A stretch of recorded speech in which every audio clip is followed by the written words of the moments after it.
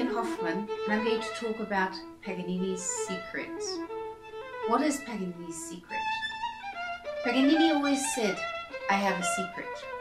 Frequently in my presence, Paganini has hinted that when he tired of his public career, he may one day be induced to communicate to the world a secret, the existence of which is later suspected by musical conservatories.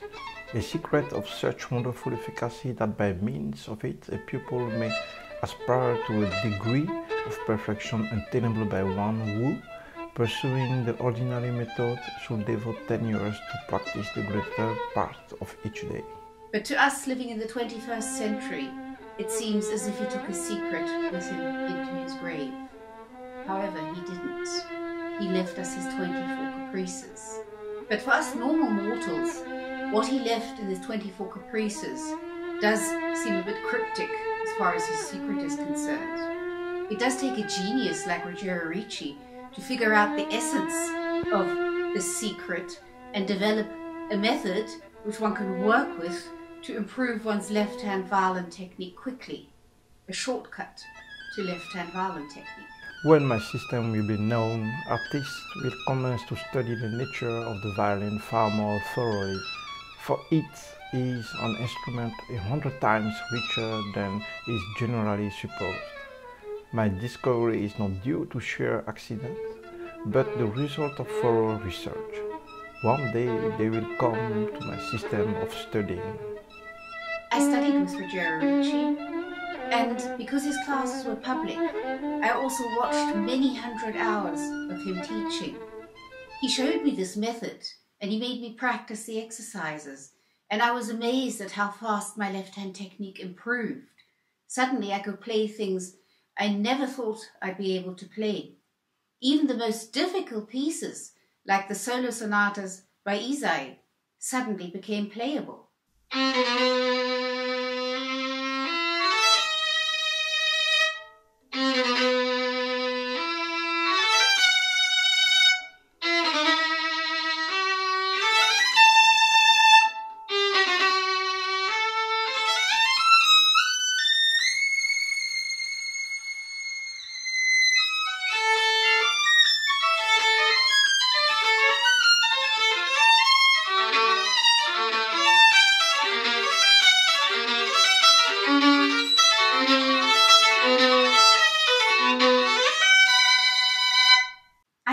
Developed Ruggiero Ricci's method to be suitable for beginners, because Mr. Ricci always said this should be taught right from the start.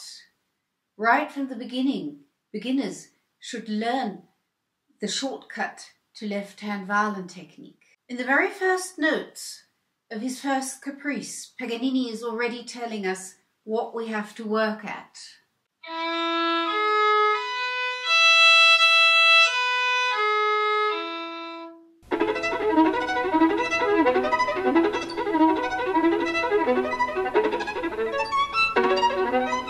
If you look at my hand position, you can see that Paganini is telling us we have to work at expanding the hand this way and reaching over to the G string, like this.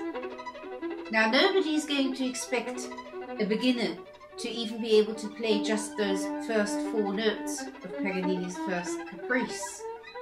But we can work at stretching the hand, expanding the hand this way, and reaching over this way. And this is important because most intonation problems that a beginner has are not because they can't hear. It's because they can't stretch, they can't reach the notes. For a beginner, in first position, just going from 4th finger E to 2nd finger C is already a stretch.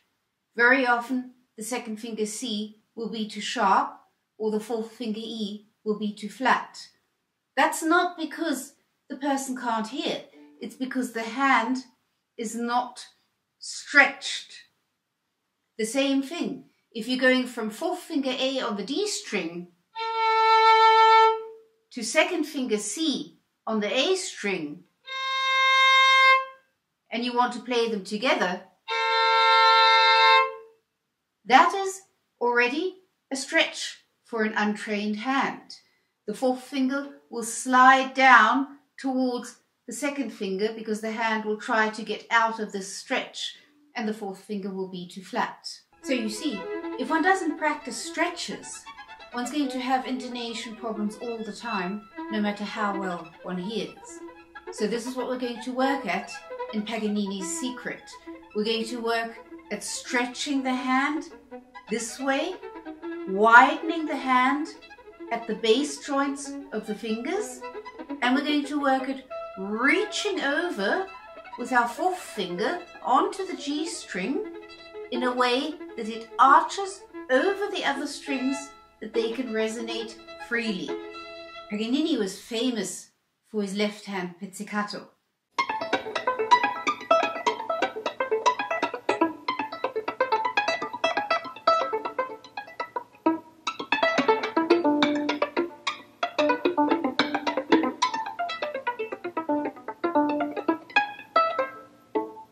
And left hand pizzicato is one of the best exercises for the left hand. It trains the weak part of the hand, third and fourth finger. It also corrects the hand position because the fingers have to come from above the string, and it strengthens your fingers and makes them independent and fast. So for those of you who want to start the shortcut to left-hand violin technique right now, here's a left-hand pizzicato exercise for you.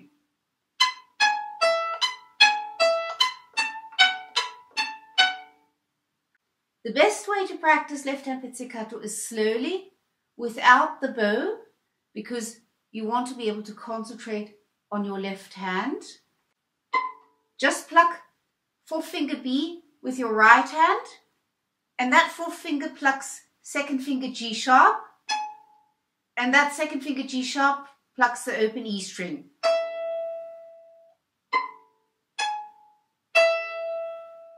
Then, again, you pluck fourth finger B with your right hand. That fourth finger B plucks third finger A, and that third finger A plucks first finger F sharp.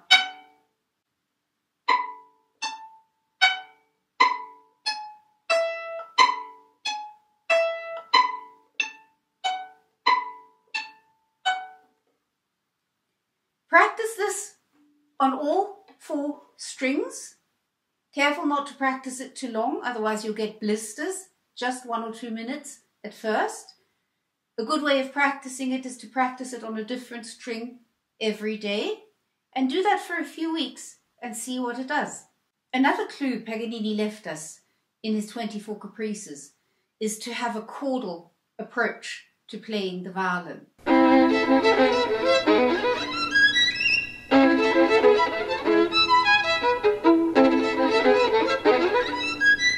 That probably came from the influence of him also having been a guitarist. Guitarists learn their instrument in chords first, and only later in scales. We violinists never do that. We don't play chords until we're quite advanced. And then, when we first come across a chord, it seems unbelievably difficult for us. Yes, chords are difficult. But having a chordal approach to learning the violin right from the start has huge advantages. First of all, it teaches our ear to hear harmonically, which is also something we violinists never do because we have a melody instrument. It's not like we play the guitar or the piano. So this teaches us to hear harmonically, which helps with intonation. And playing double stops is not only good for intonation, but it's also self-correcting for the hand position. So in Paganini's Secret, we work at chords and double stops right from the beginning. This is why in Ricci's class we always had to practice solo Bach. We always had to have some solo Bach sonatas partitas in our repertoire ready to play for him, because Bach also had a chordal approach to his music. And practicing solo Bach will accelerate your progress. It doesn't matter what level you play on. You don't have to start with something like the chaconne. Some of the movements are not so difficult. There's even one movement which doesn't even require any shifts. You can play it in first position.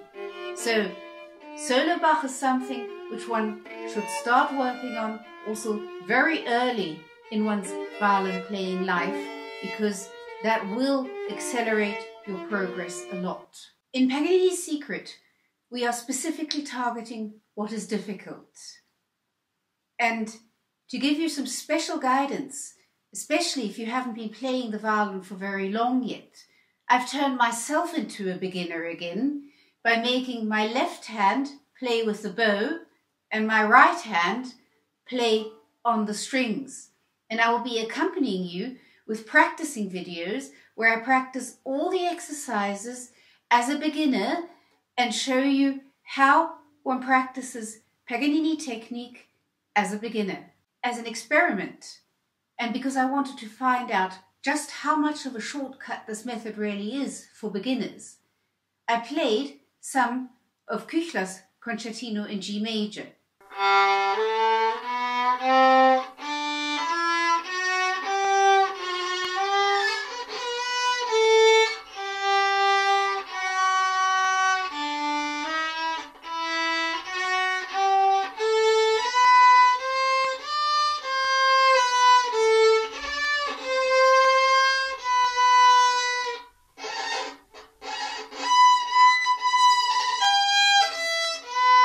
Terrible. I couldn't play it at all. Then I spent 8 weeks practicing the Paganini technique exercises. I didn't practice anything else, just the exercises, and after 8 weeks I tried that same bit again.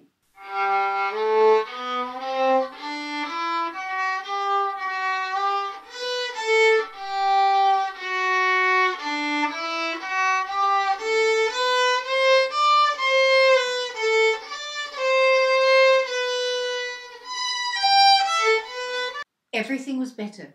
My hand was stretched, I could reach the notes, my intonation had improved, and my fingers were faster, and even my bow technique had improved, although I didn't practice bow technique at all. I only practiced the left hand exercises. But playing on 2 strings most of the time also improves your bow technique a lot. And I felt so much more comfortable playing that bit. It seemed a lot less difficult. I would like to invite you to join me in Paganini's Secret. Because these exercises are so specific and unique, this is suitable for beginners, intermediate players and advanced players. Learn the shortcut to left-hand violin technique. Learn efficient practicing to get results quickly, and take lessons with me on the secrets of Paganini.